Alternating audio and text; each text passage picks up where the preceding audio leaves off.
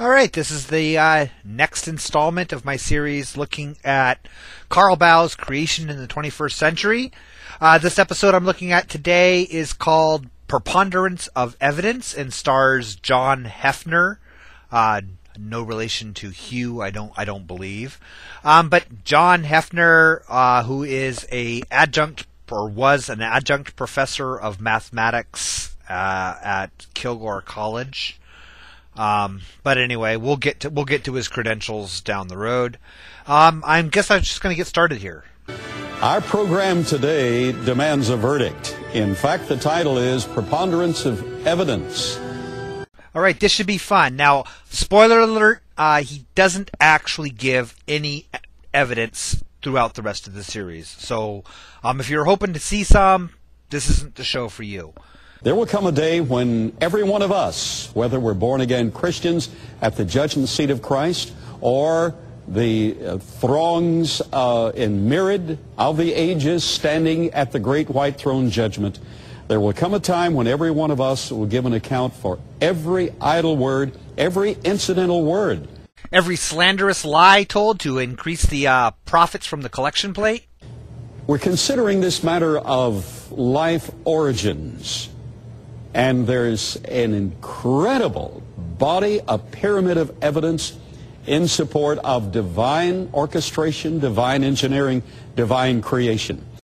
And yet, strangely enough, none of this evidence, none of these mountains of evidence, this great pyramid of evidence, has ever made it into a single peer-reviewed journal article, never passed any type of scientific measure. The only place this evidence, quote, evidence, flies, are in church audiences for a completely scientifically illiterate crowd. That's the only place that this evidence carries any weight.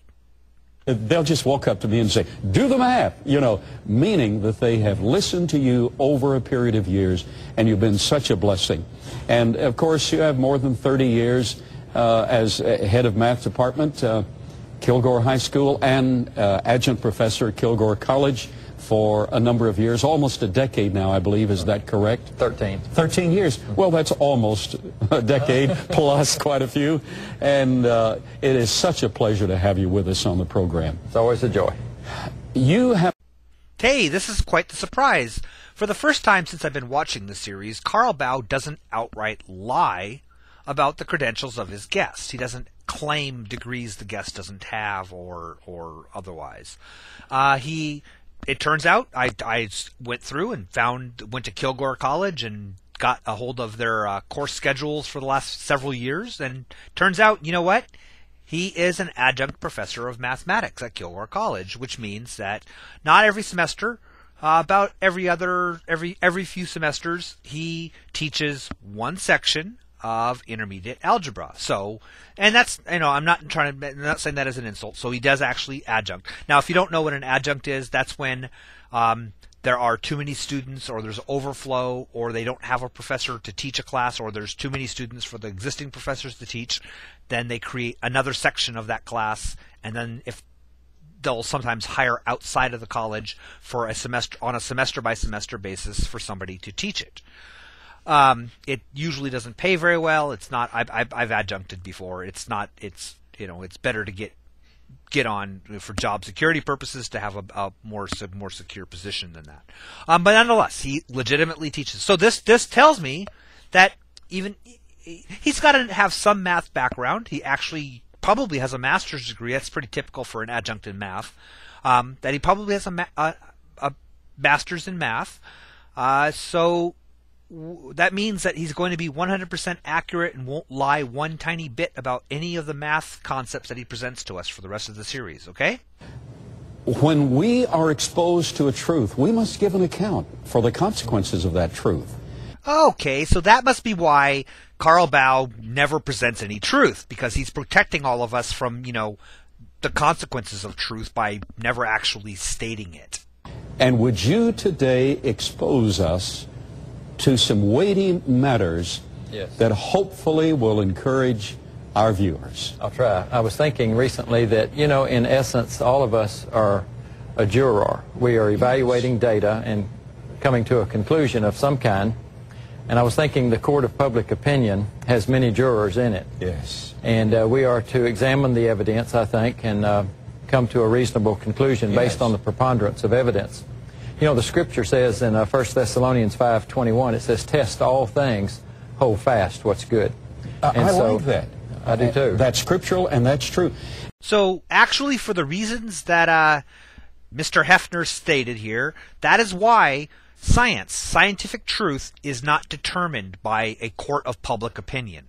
Scientific truth is weighed against observational evidence, tested through statistical methodologies, peer-reviewed by other experts in the field, and so on, to determine its accuracy, whether or not it's to be incorporated, added to existing theories, the basis for the creation of new theories, or simply tossed out. That we don't, science does not present its evidence to the public in a church, in a public forum, and then say, let's take a vote as to who believes this is true. That's simply not how it works, and he knows that. You know, in spite of all the propagandistic onslaught of naturalism from the educational system, and you're a part of the educational system, but you're an honest educator. All right, first of all, fuck you, Carl. Honest educators. You know how many millions and millions of honest educators there are out there who don't hold your narrow viewpoint, who don't hold this bizarre, twisted little interpretation of scriptures that you hold. Even Answers in Genesis, which is a literalist Christian young earth creationist organization, rejects almost everything that you say is true. So by your standard, even they're dishonest educators, okay? So fuck off. I mean, that is so completely what's wrong with everything. And second of all, let's just see, we're going to see down through this series how honest Mr. Heffner really is. But the evolutionary onslaught of propaganda from the educational system, mandated by the educational system, radio, television, newspapers, movies, every angle is essentially derogatory toward a literal interpretation of the scriptures. And essentially supportive of an atheistic religion, even in the public school system. Yes, yes. Now, that being the case, in spite of that, the polls show that over half of the people of the United States still believe that we came from Adam and Eve just a few thousand years ago. So innately, people know basically what the facts are. Yeah, that's right. So we are assaulted daily with every single source that we see in our daily lives assaults us with this naturalistic worldview. Now, you didn't say evolution. He said naturalistic worldview, right? You know, this view that there's this philosophical naturalism, that there's no such thing as God, is all that everything around us is atheistic in our society. No God, no Christianity, nothing ever mentioned anywhere in our lives. Are we Americans ever confronted with anything like that? We're never allowed to see or hear the Christian viewpoint on anything. It's completely taken away from us in all of our radio and television and internet, everything. There's no mention of God anywhere. It's a ridiculous viewpoint to take. But more important, when you're talking about, okay, so 50% of Americans reject evolution and believe in a literal 6-day creation. Now, I don't know if that's where that stands in current facts or not. But the reality is that's just sad. That is simply a sad stat that's going to really, if true, is going to be hurting us more and more and more as the world progresses scientifically and we are left behind. That's a simple consequence of that.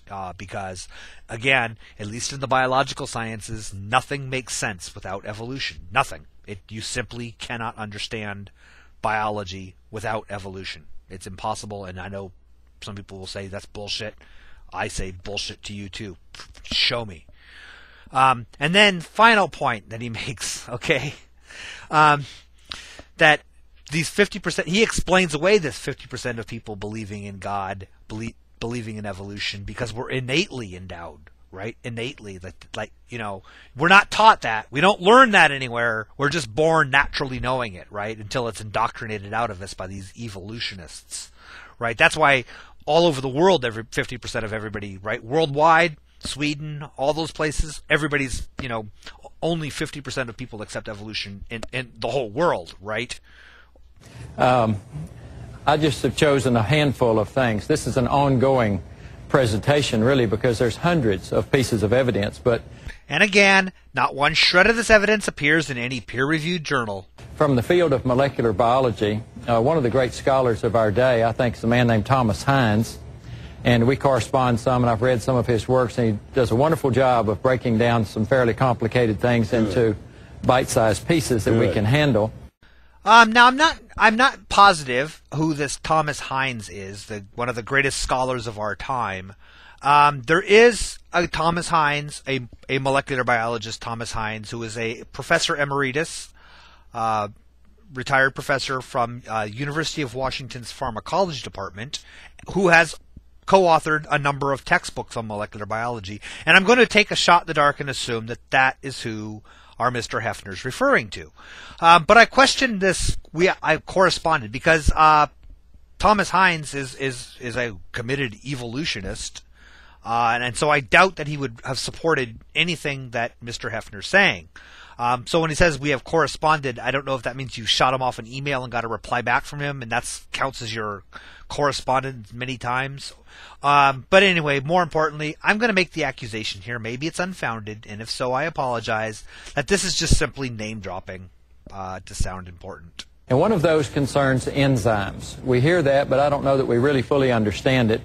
An enzyme is a protein, and actually they're tiny machines that decrease the amount of energy needed for chemical reactions to take place, as well as to make the proper chemical reactions take place. All around, not a bad explanation of enzymes and how they function. Let's hope he stops there and doesn't, go any further with this. So it's safe to say without enzymes to bring about these right chemical reactions quickly, no cell could have ever lived. And so it's another example illustrative of the principle of irreducible complexity, a term coined by Michael Behe, as you know, from Lehigh University. So many things in life are irreducibly complex. I like to say you've got to have it all to have it at all. I like that. You can't just... Oh. See? Should have stopped at the explanation of enzymes. A couple of things here. First of all, that any cell could function without enzymes, that's probably true if we're looking at modern cells. But again, we're talking about the evolution of life. We're not talking about a jumbled assortment of naked elements assembling themselves into an amoeba. Okay, there's a whole bunch of steps in between that creationists like to pretend don't exist. Things that don't use enzymes, things that use elemental enzymes, or catalysts, I'm sorry, not enzymes. Things that use non-organic catalysts for their life functions, for basic life functions, and things that use simple enzymes. And then we've got things that use more advanced enzymes. And then pretty soon, with this scaffolding, you get creatures that can't exist without enzymes, things that use enzymes to make other enzymes. And when you look at the modern product, you can easily scratch your head and go, how in the hell could that have evolved? Until you start looking at the framework, and so you start looking at the precursors, and then it makes a whole lot of sense. Now, yes, Michael Behe coined the term irreducible complexity, but again, as many people on here has said, if I think about it, I'll put a great video on the subject by Qualia Soup. I'll put a link in the crotch bar. But as Michael Behe, he's coined the term, but he could not adequately define the term nor defend his usage of the term in a court of law. He simply wasn't able to. Every single example that he's used or he has proposed as irreducibly complex has been shown to be reducible and very much evolvable through stepwise patterns, through these scaffolding, through a number of different plausible mechanisms. His irreducible complexity has fallen apart.